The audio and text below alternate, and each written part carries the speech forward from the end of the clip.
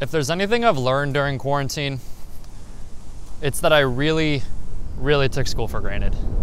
It's easy to get wrapped up in all the downsides of having to socially isolate yourself at a time like this.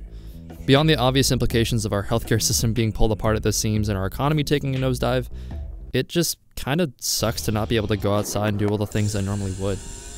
My name is Noah Sellers, and ever since I was a little kid, I've been enamored with every aspect of making a movie. Wait, do you want a close-up of your face? No. From screenwriting to cinematography to editing. I've been conditioned to view filmmaking as a group activity, a machine with multiple tiny gears that each require multiple people to function properly. But now that we're stuck at home, those people are no longer present. But I think it's important to recognize that being stuck indoors doesn't have to be the death sentence that we sometimes make it out to be. Although film is a deeply collaborative process, I'm a firm believer that limitation breeds creativity.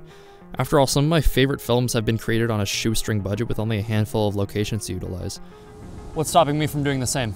The past few weeks of isolation have taught me a lot about my storytelling ability. Simple activities like going to the beach and capturing some footage by myself has made me remember just how much I can accomplish by myself, and has made me a lot more independent as a result. Simple architecture and walkways are no longer just places to stroll through.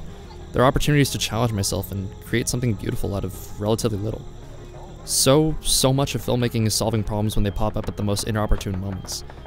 So what kind of filmmaker would I be if I didn't solve this one? Storytelling has, and always will be, a necessity for me. And being stuck indoors isn't gonna change that.